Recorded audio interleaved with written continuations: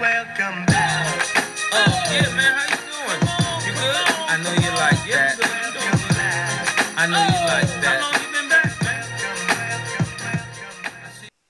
I'm back. Welcome back, everybody, to hashtag Bet That. I am your host, Mike Knox. And indeed, I spell my name with 3 X's because like the 11-5 record I had in week 4, I am hardcore. People, listen, I am your fan's favorite fan and your hater's favorite hater because every fan has a little bit of hate inside of them. Make sure you follow me on the Twitter. I am loud. I speak loud. And frankly, fellas, hey, if you're not making her get loud, that's your fault. I just told you how to spell it with 3 X's. Also, you make sure you follow the station with all the identification where you can find me at on 1340 AM Fox Sports, and also follow the show, The Pros and Icons. Listen to hashtag Soul in Sports. I mean, that's at Soul in Sports. Well, hell, the hashtag and the at, you can find us all there at the same damn time, in the same damn place, each and every same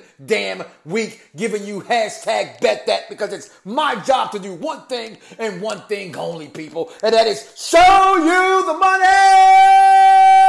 And I plan on continuing to do that, people. Now, I am now sporting a 32-26 record going into week 5. And as I said repeatedly over and over and over again, this thing is chess, not checkers. And the first 3 weeks in the NFL are the hardest weeks to handicap because you don't know who's doing what. But now we know as they circle the wagons like the Buffalo Bills, so is Mike Knox circling the hashtag Bet That and the lock it ups of the week. Yet again, undefeated when it comes to my locks and upsets of the week. Well, I've lost once this year, but you get my drift. I mean, you're so damn good in locks of the week, you just feel like you're undefeated, but it's okay.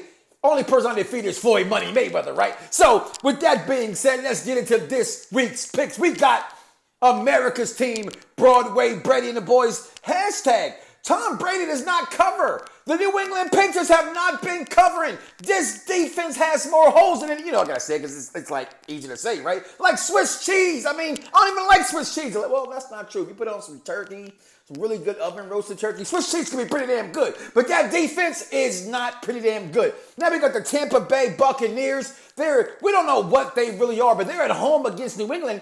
And I'll tell you one thing.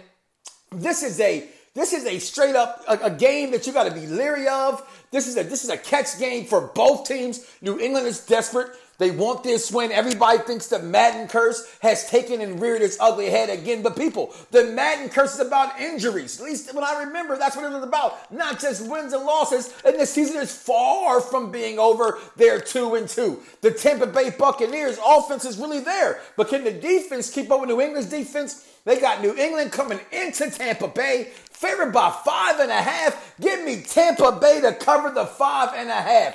Moving on to the battle of 0-8. Now, people, we got to know here, the Giants of New York has not won since Odell Beckham took them out on the boat tour, right? Since the boat trip with Trey Songz and all them taking pictures with their shirts off like they're in a bad episode of The Wire or a bad episode of Oz. I don't know what to tell you. You got a bad episode of Oz. You got the team that hasn't won since that's happened. You got the Chargers who get booed at home and have more fans for in Philadelphia come to their stadium than them.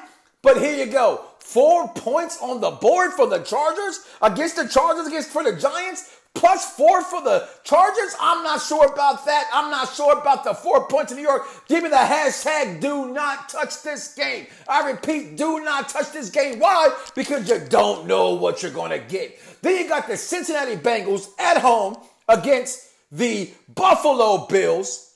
Buffalo's the underdog by 3 points after coming back with the upset against the Denver Broncos last week. Cincinnati is also that team you don't know what you're going to get. Yeah, they put a thumping on Cleveland, but it's Cleveland. They're supposed to put a thumping on Cleveland. Give me the Buffalo Bills to cover the 3 points. Then we got Cleveland at home taking on the Jets. And guess what? The Jets ain't playing Miami. The Jets ain't playing Jacksonville. And they're not playing Tampa Bay, who I don't even think they play this year. But my point is the Jets can only beat teams in Florida. They're going to Cleveland. The Factory of Sadness gets their first win of the season. Give me Cleveland into 1 point.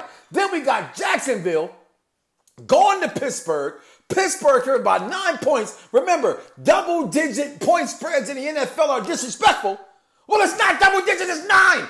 Hey, Brown is mad. He's not getting the ball. He's flipping off all kind of Gatorade things. You got the quarterback calling him out, Ben Roethlisberger. It doesn't matter. Pittsburgh puts it together. It shows why they are one of the pinnacles of the NFL. Give me the black and yellow. Pittsburgh Steelers to cover the 8.5 right there. Then we got Tennessee minus, we don't know yet, Marcus Mariota going to Miami. Favored by 3 points on the road. Miami just can't seem to score. You got my man, Jay Cut'em-Up, just sitting on the sidelines smoking a cigarette while he's on the field on the sidelines at the same damn time. I don't know. I know one thing I do know. I'm not putting my money on the Miami Dolphins. And guess what? Without Tennessee knowing who's their quarterback, I want to say Tennessee. If you want to go Tennessee, you know what? I would go ahead and say hashtag bet that. But I'm going to say hashtag do not touch Tennessee. Then we got the Indianapolis Colts at home, favored by 2 points over San Francisco.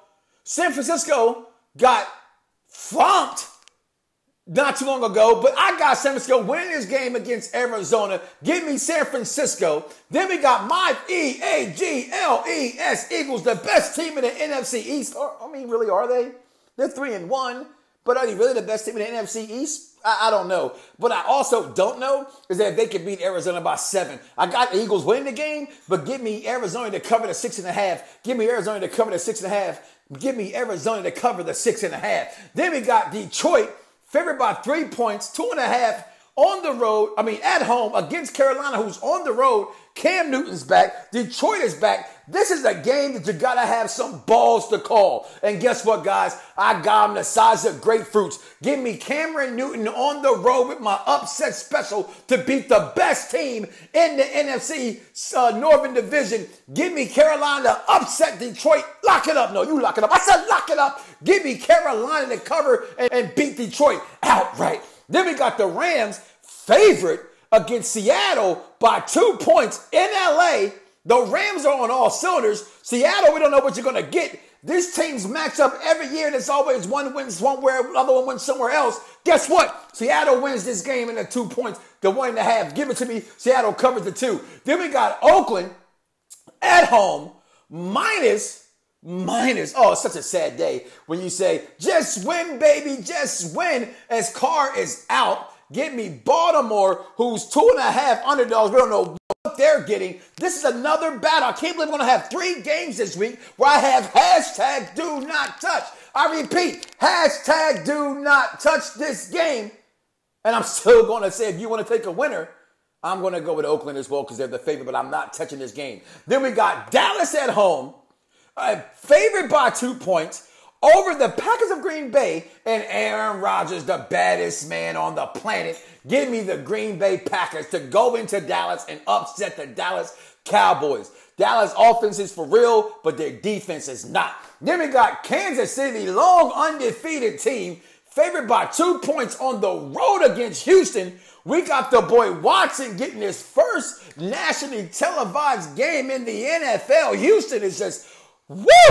Give me what you don't got. And guess what, people? I got it again. Houston will beat the undefeated Kansas City Chiefs on Sunday Night Football in Houston. Then we got the Monday Nighter as we got the Minnesota Vikings taking on the Chicago Bears in Chicago. Another rookie makes his primetime debut as Mitchell Trubisky gets the start in Chicago. Will it be enough to beat Minnesota? I don't know. And because of the rookie getting his first start on Monday Night Football against the Vikings of Minnesota, I'm going to go with Minnesota. And guess what? Lock it up. Minnesota wins this game. So here you go, guys, from the bottom to the top because we here.